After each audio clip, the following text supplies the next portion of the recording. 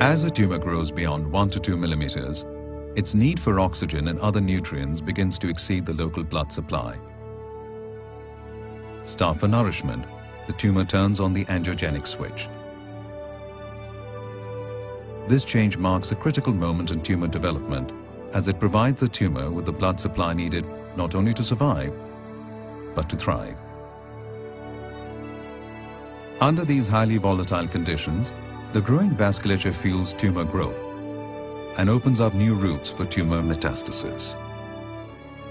The key mediator of this process of angiogenesis is vascular endothelial growth factor, or VEGF.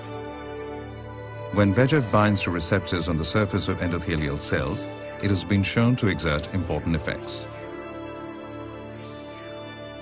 These multiple roles of VEGF, promoting tumor vessel survival, increasing tumor vessel permeability, and stimulating new tumor vessel growth, are important throughout tumor development and make VEGF an attractive therapeutic target. First and foremost, VEGF is a potent stimulator of new tumor vessel growth, capable of inducing new vascular sprouting within 1 day. These new vessels continually provide increased access to oxygen and other vital nutrients that fuel tumor growth.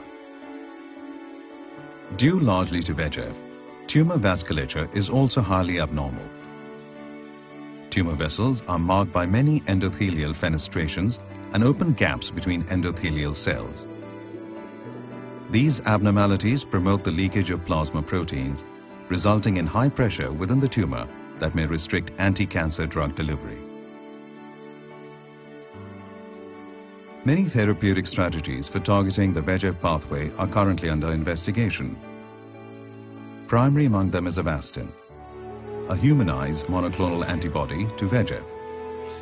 By directly inhibiting VEGF, Avastin may have multiple effects on tumor vasculature, including regression of existing vessels, normalization of surviving vessels, and inhibition of new and recurrent vessel growth. It has been proposed that these effects begin early and continue throughout treatment. One of the most rapid of these effects is vascular regression. Cut off from VEGF, many of the smaller, less efficient vessels are quickly pruned away. This effect is thought to contribute to the consistent and significant increases in tumor response observed with Avastin across many treatment regimens. Preclinical models suggest that this vascular regression is preceded by loss of blood flow and lumen patency. As a result, some tumor vessels may exist for a short time with no blood flow before finally regressing. In the wake of this regression, vascular tracts, called basement membrane ghosts, leave a fossil-like record of where regressed tumor vessels once stood. Early in treatment, as some tumor vessels are regressed, many of the vessels that survive are also affected by Avastin. Endothelial fenestrations and intercellular gaps, abnormalities that contribute to vessel permeability, become closed off. By decreasing the pressure within the tumor vasculature, this normalizing effect may improve the delivery of chemotherapy within the tumor. Because of this, Avastin can be combined with chemotherapy to maximize clinical outcomes. Later in treatment, Avastin may also continue to inhibit vascular sprouting, new vasculature that is critical for continued tumor development. This inhibition of vascular sprouting is perhaps best observed by comparing the effects of anti-VEGF therapy versus no treatment.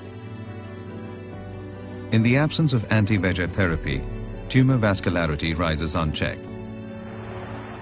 With anti-VEGF therapy, however, tumor vascular sprouting is continuously suppressed. This inhibitory effect is important for both new and recurrent tumor vessel growth. In fact, withdrawal of anti-VEGF therapy has been shown to result in rapid regrowth of tumor vasculature, especially along the tracts left by previously regressed vessels. This ongoing ability to inhibit new and recurrent vessel growth is thought to maintain tumor control. Clinically, These effects may contribute to the benefits of Avastin observed over time, including longer survival and delay of disease progression. A growing body of research continues to shed light on the multiple effects of Avastin on tumor vasculature: regression of existing vessels, normalization of surviving vessels, and inhibition of new and recurrent vessel growth. Today, Avastin is already an essential component of cancer treatment, with consistent survival increases demonstrated in multiple solid tumors,